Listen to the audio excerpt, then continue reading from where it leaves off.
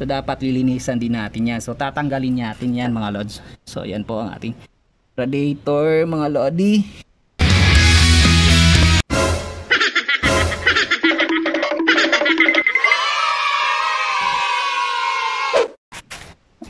Tingnan nyo. Yan na makikita nyo sa loob ng reservoir.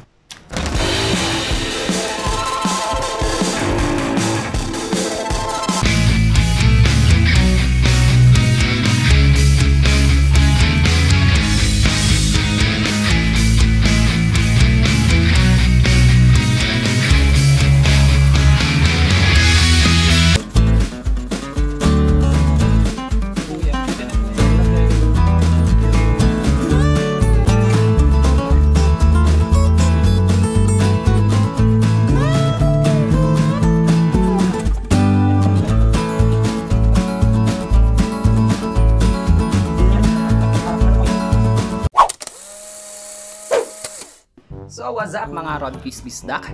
So good morning sa inyo tatanan. So welcome back sa ato ang panibagong vlog na gagawin ngayon. So ano ba ang ating gagawin ngayon mga lodi? So for today's vlog ay gagawin natin ang basic maintenance sa ating sasakyan, lalong-lalo na sa aking multicab. So ano ba ang basic maintenance na gagawin natin ngayon? Ang gagawin natin ngayon ay magde-drain o mag-change ng liquid coolant sa ating radiator para mas maging maganda ang cooling system ng ating sasakyan. And once again mga lodi, so just to clarify lang po, hindi po ako expert o mekaniko na maaaring paniwalaan nyo agad. So ito po ay isang basic na pamamaraan ko lang po sa pag-change ng liquid coolant sa ating sasakyan, lalong-lalo na sa ating gagawin ko lang po ito as DIY, do it yourself, simpleng diskarte, simpleng pamamaraan. So ano ba ang mga gagamit natin bago tayo mag-change?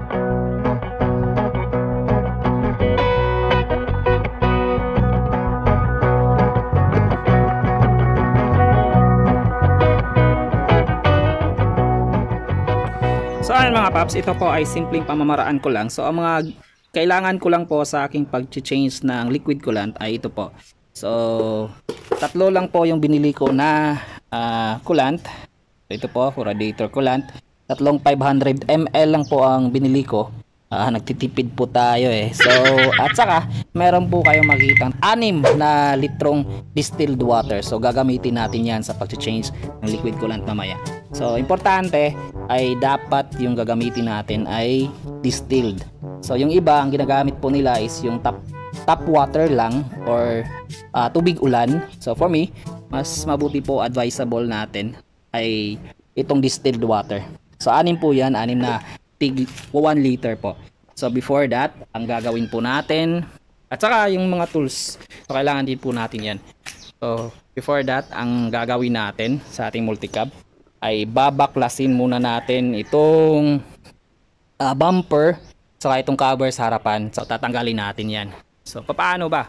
So before that, ating i-lift up yung hood sa harapan. So paano yung tatanggalin? Nandito po yung parang hihilain nyo lang po. So para matanggal po yung ma-open yung hood sa harapan mga lods. So dito. So meron yung pipindutin lang sa ilalim para matanggal. Yan, matanggal mga lods. So yan po. So ito, bakit po kailangan natin babaklasin itong cover sa harapan saka itong bumper? Kasi kailangan din natin tanggalin itong reservoir ng coolant para malinisan kasi medyo marumi na po ito eh. So makikita nyo marami na siyang mga dumi na kumapit na. So dapat lilinisan din natin yan. So tatanggalin natin yan mga lods. So yan po ang ating radiator mga lodi. Yan po. So balik mo na. So let's start to do it mga lods.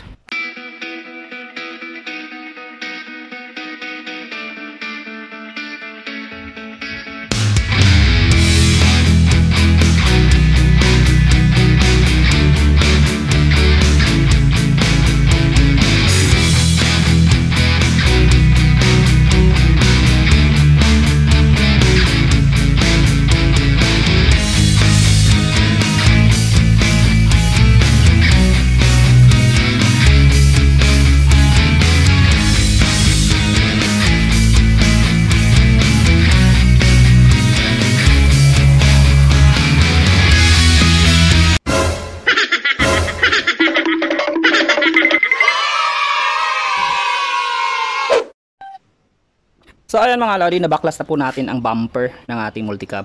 So isusunod po natin itong cover sa harapan. So para mas madali ang pagtanggal din ng coolant reservoir dito sa gilid. So tatanggalin muna natin ito mga paps. So sa pagtanggal ng cover dito sa harapan mga lodi, ang nakakabit lang po dito sa aking multicab ay ito po. So ito pong cable tie. So pinalitan ko po siya ng cable tie instead of po yung parang plastic na lock dito, di ba meron po. So tinanggal ko po yun at nilagyan ko po siya ng cable tie instead of that. So dito din sa kabila, yan may cable tie. So tatanggalin lang po natin yan. So ito po is maaari po natin itong tanggalin kasi malaki po ito na cable tie. So tatanggalin natin yan. Saka meron din bolt dito sa gilid. So dito sa ilalim. So tatanggalin natin yan mga paps. Sa kabila din meron din. Dito din sa ilalim meron din yan. So maaari natin tanggalin. Yan lang po nakakabit niyan. So after matanggal mo po yun, mababaklas na po ito. Itong sa harap na cover mga paps.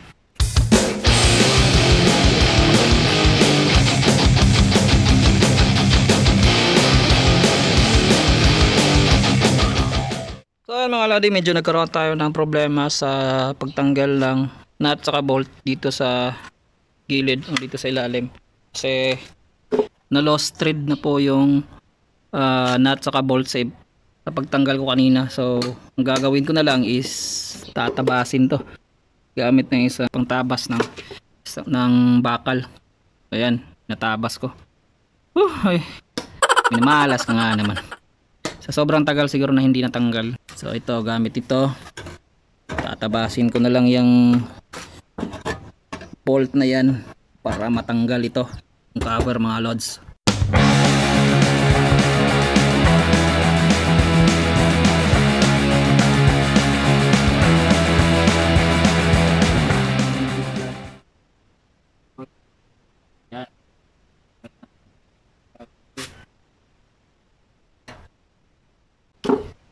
Kita nyo sobrang thread na talaga, oh.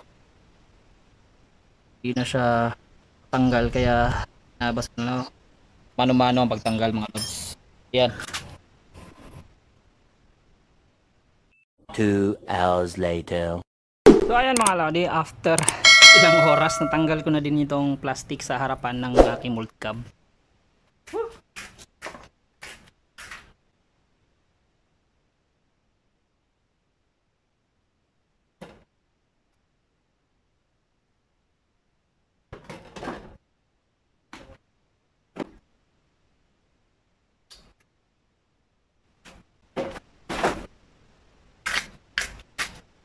Yan, malinis na. So, ang gagawin natin, babaliktarin natin yan kapart kasi mas mabuti yung drain tayo ng liquid coolant na nakapa-up yung sa likuran. So ayan mga lodi, naibaliktad ko na ang pagka-park ng aking multicab kasi mas pabor kasi kung ang yung sa harapan natin ay medyo pababa at saka sa likuran ay medyo nakaangat. So ganito kasi yung sa parking area ko is pataas doon sa likuran. So yan. So ganyan ang pagka-park ko. Pababa yung sa harapan. And now ay magde-drain tayo ng coolant dito sa radiator. And tatanggalin din natin itong coolant reservoir para linisin natin sa loob niyan kasi medyo marumi na. And sa pag-drain ng coolant dito sa radiator, sa liquid coolant sa radiator ay dito po natin yan i-drain. Meron po niyang plug dito sa ilalim mga lods. So ipapakita ko sa inyo. So ewan ko kung makikita nyo dyan, dito mayroong screw na maaaring yung plastic na maaaring yung tanggalin dito gamit lang star screw. So dito sa butas nito, so nandyan po ang drain plug niyan mga lods. I-drain natin yan paps at lilinisan itong coolant reservoir.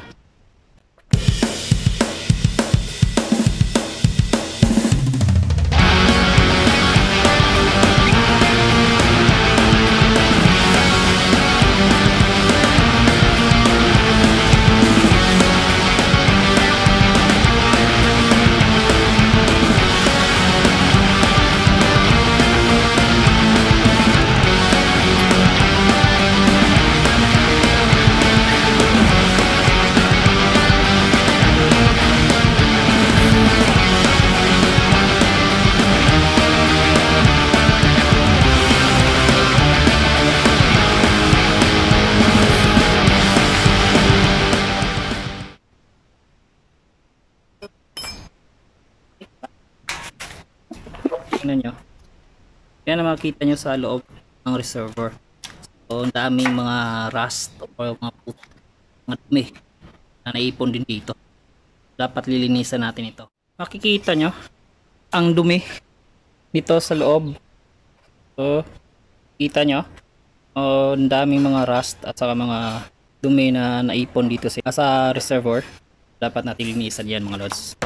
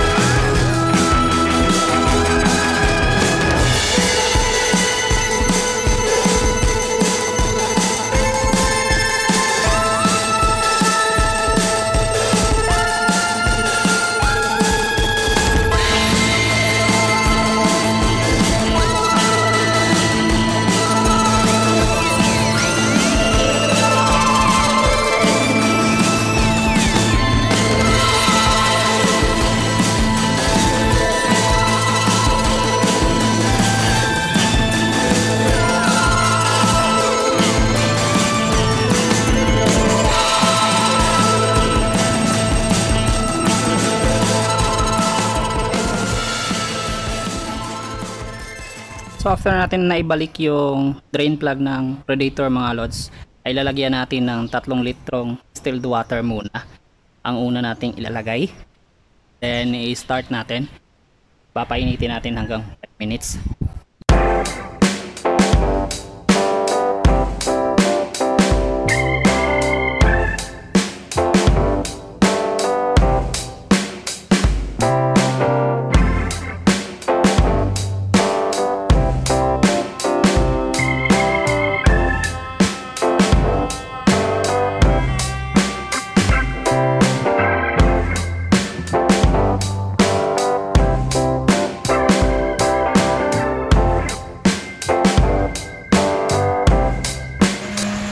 So ayan mga lodi, umabot na ng 5 minutes lagpas yung pagpapaandar natin. So yan, umandar na din yung radiator fan ko. Ibig sabihin yan, umabot na sa mataas na temperature yung makina. At dyan, aandar na po ang radiator fan upang mapalamig yung makina natin. So yan po ang cooling system natin. So after that, i-off natin ng makina. Then i-drain na naman natin yung nasa radiator. So i-off muna natin ang multicab mga lods before natin i-drain.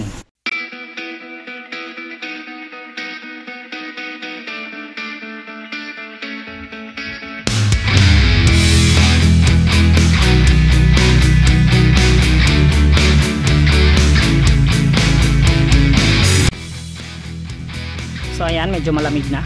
Natin tanggalin yung drain plug ulit at i-drain na naman natin yung at ilagay natin ang distilled water mga lods.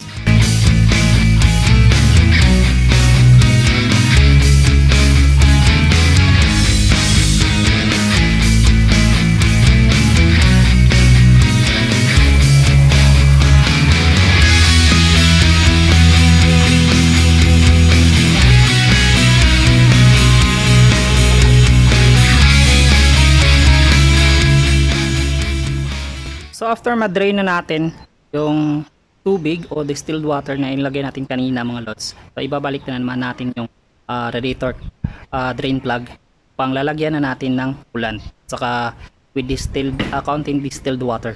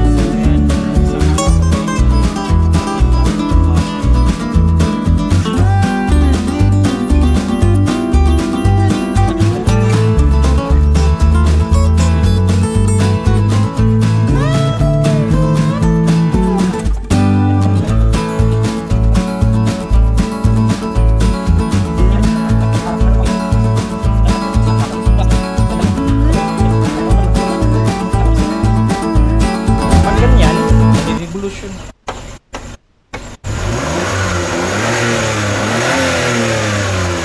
Nasaan po yung mismong makina para mapapump siya, papasok.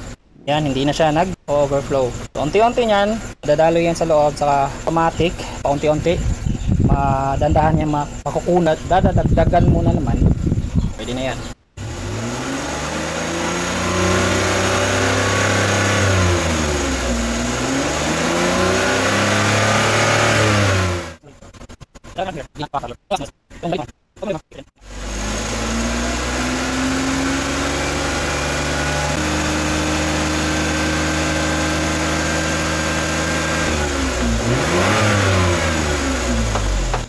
Six and a half hours later.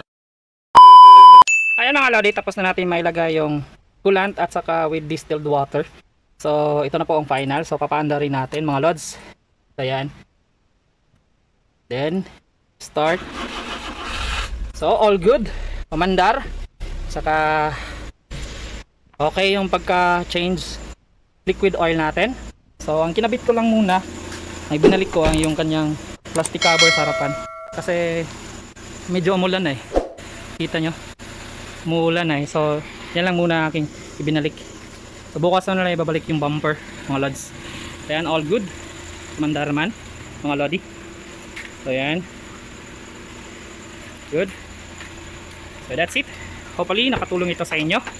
And kaunting tips at kaunting idea sa pag-change ng liquid coolant sa ating radiator mga lodi. So yun ang aking sariling pamamaraan lang. Simpleng pamamaraan, simpleng diskarte. So that's it mga lods. And salamat sa pagtanaw. Peace out. As I always say, always pray before you ride. Ride safe always. That's it. Bye bye.